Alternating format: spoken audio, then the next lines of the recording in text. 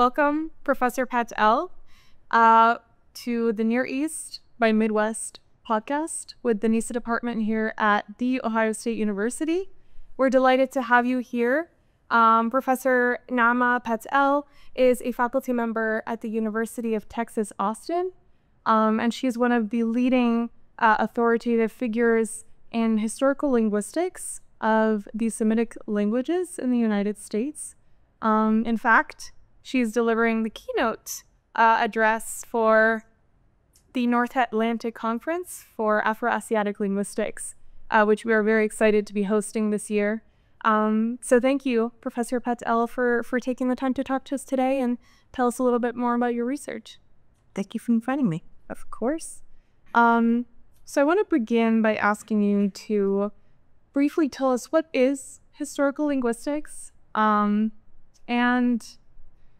why is the Semitic language family important, or rather should be important to a historical linguist? So historical linguistics is the study of change in languages, and it can have any number of other implications. For example, reconstruction can be part of it, doesn't have to be. Phylogenetic, the subgrouping of languages, the historical relationship between them, and so on and so forth. But essentially, it's the study of change in language.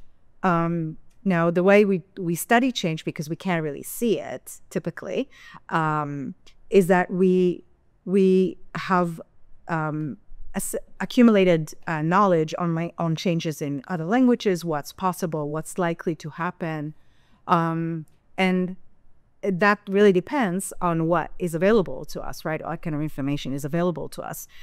So initially in historical linguistics, Indo-European languages were what everybody studied. Now it has changed. It's very much changed, and there's a lot more information about many, many different languages, but still the Semitic languages are not really part of this conversation. And there's a lot in the Semitic languages that is very unique to that group that is not completely familiar to other linguists. And I think knowing what's going on in Semitic languages can really enrich the entire field of linguistics, and historical linguistics in particular. And so I think it's necessary to introduce more knowledge, more studies on these languages. Absolutely. Thank you for your response. And to follow up on that, why is it important? I mean, linguistics is an important field of study in and of itself, but more broadly, how is understanding the evolution and classification of languages and language families important, even indispensable, for answering broader historical questions?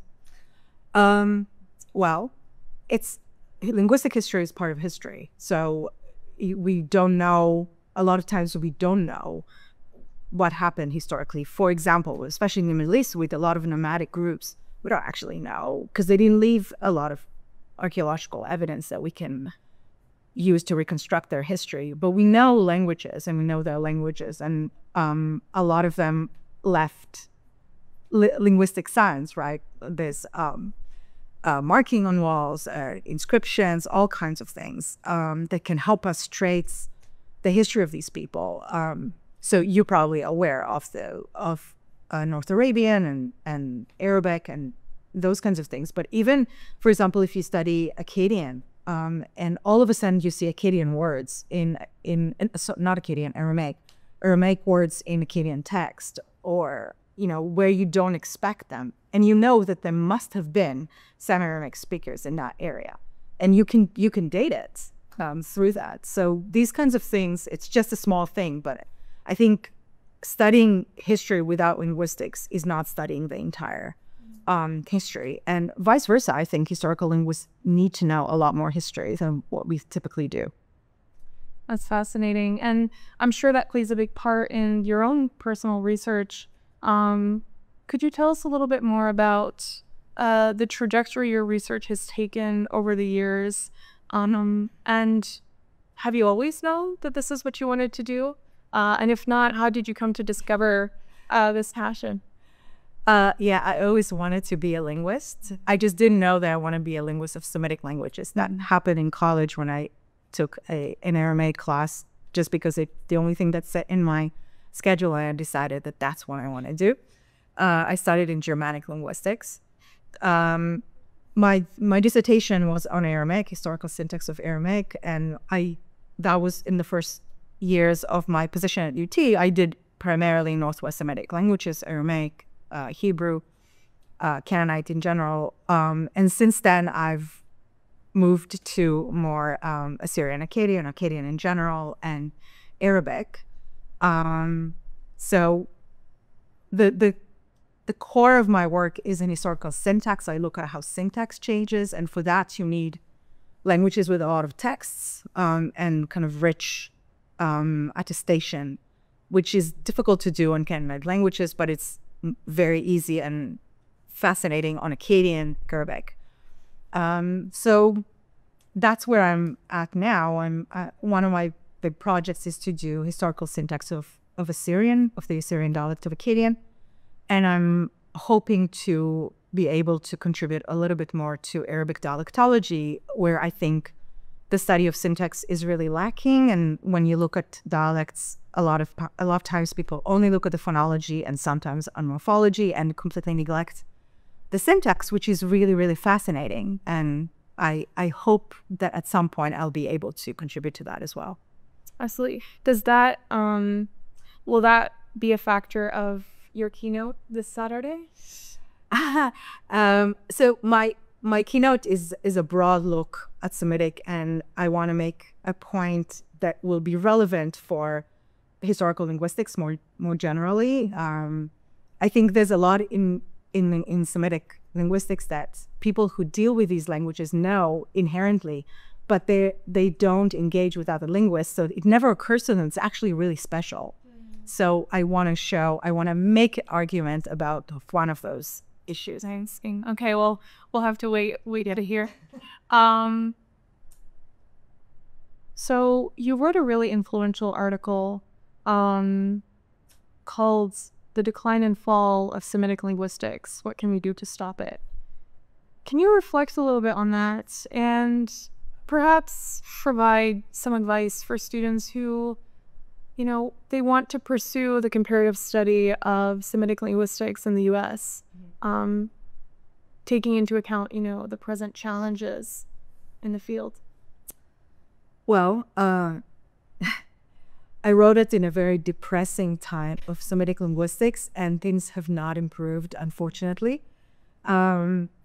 So I've had conversation with young scholars since then who have read the paper, and I think at least I was very encouraged to see that a lot of young scholars understand the need to come to these languages from a more linguistically oriented position, and maybe to even study them in a linguistics department and insist on studying them in that context. And there are some up-and-coming scholars that I think can make a real change in the way Semitic is studied. And we'll see. I just don't think that a lot of things change. I mean, right now, things are a mess for everybody. But specifically for us, I feel there hasn't the kind of the core study of languages, even in fields that are philological or more historical, is really declining. So one way I think we can really salvage it is to teach it within a sub-branch that is really strong. So Assyriology is one of them, and Arabic is another. And I think Ahmed Angelad, your teacher, is doing a great job at this, and I think that's really the way to do it. So Arabic is strong. We have relatively a lot of students in Arabic, and training these students to be comparativists, to study more language, just to think about Arabic in the context of the whole language family. I think that's the way to really strengthen the field and bring it back from the precipice. Yes, absolutely. And what would you attribute its decline to in particular? And when speaking to your students who perhaps might not even know what it is to begin with, as I'm sure, you know, as teaching undergraduate students you've experienced, how do you introduce it as something that's not only relevant for reflecting on history, but also revealing why we're at where we're at today. Yeah. So I think, my path to Semitic linguistics, I started in linguistics, but most people in the field come from theology or history, and they just study the language to do something else. And then they realize actually it's really important, really interesting. I can ask different questions that I'm more interested in. But the problem is that a lot of these fields have put less and less emphasis on studying the language. So for example, if you look at Arabists at the beginning of the 20th century, they were all multilingual, right? They knew the classical languages, almost all of them knew Hebrew, they knew Arabic, of course, and they knew a lot of other languages, and they can really then work with that. But today, almost all the Arabists only know Arabic. And the same with Assyriology. There are very few Assyriologists that know something more than Akkadian and Sumerian. That's all they know. And they, in fact, there is this disdain towards people who think that they should also know Hebrew or some other language, right? They're not real Assyriologists. Real Assyriologists only know Akkadian. They only work with Akkadian sources. And that was one of the reasons, at least in the US, where they stopped caring about studying these languages for themselves. In Europe, it's a different issue there. I think the way universities are organized there really contributed to the decline. They really separate the Semitic languages in different departments. There's theology, there's Oriental Institute, there's Islamic studies. It's if they're not related to each other, as if we all are really the same region.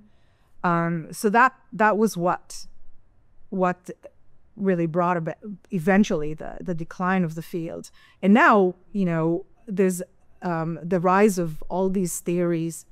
So people study the Bible or Islamic sources from a particular perspective, from a particular theory, from gender theory or from whatever. And it just, you don't need to know language very well. You need to know it a little bit. And you can hear, and I have heard a historian saying, yeah, I need to know Arabic to read Arabic sources, but I don't need to know Arabic really well, And that's absurd to me. It's absurd. I think that's, you already then you're not a specialist if that's the direction you take. Yeah, absolutely. And to follow up on that, a lot of, what makes historical linguistics really fascinating, at least to me, is it gives you access to sources that are just so cool. Because historical linguistics takes you into ancient mythology, liturgical texts. How would you say, how do you balance between the technical side of historical linguistics and, I guess you could say, the more subjective side of dealing with texts and understanding what they meant, not just linguistically, but to a community? Yeah. Well, this is a weakness for me because I'm not a religious person, and I admit sometimes I don't understand. Right, I read a lot of Syriac, and there's a lot of Christology or very convoluted Christian theology, and I don't fully understand that. But for example, for me to read that with students, with graduate students, is really illuminating because they can explain what is meant by this, and I can, I know the language very well, but I don't always understand the background, and it is a weakness. I think people need to do that, need to know that. It's really, really crucial. How do we understand the language if we don't know what these people are thinking, what they care about?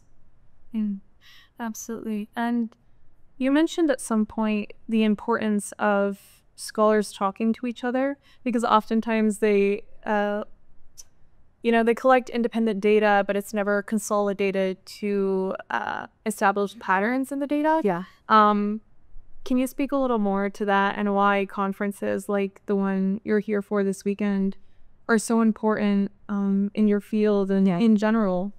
Yeah.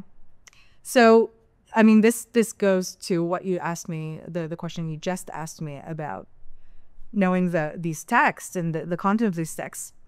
We all have lacuna in what we know, and working with other people, not just sitting in a conference and listening to them, but for example, working on a project together, on a paper together, is one of the, I think, the joys of the field, because you learn so much from just bouncing ideas and like absorbing the knowledge that the other person has.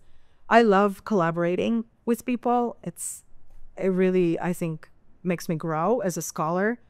I love conferences as well, because you meet people that you don't know. Or sometimes they're very young scholars that do very interesting things that I didn't know they are being done. And sometimes are people that I've heard of, I read, I never met, and they're people that we have a lot in common, and we can really share knowledge. These things are really indispensable, and I'm very happy that we have all these opportunities to do that. Yeah, absolutely. I know this conference, I believe, was paused for COVID for some time. I think this is its first time happening since then. So we're definitely very excited. We're excited to have scholars like yourself here to enrich our understanding and foster these environments of exchange. So thank you again for taking the time to visit Ohio, visit the Ohio State University, and tell us more about historical linguistics and your fantastic research. It's been a delight. Thank you very much.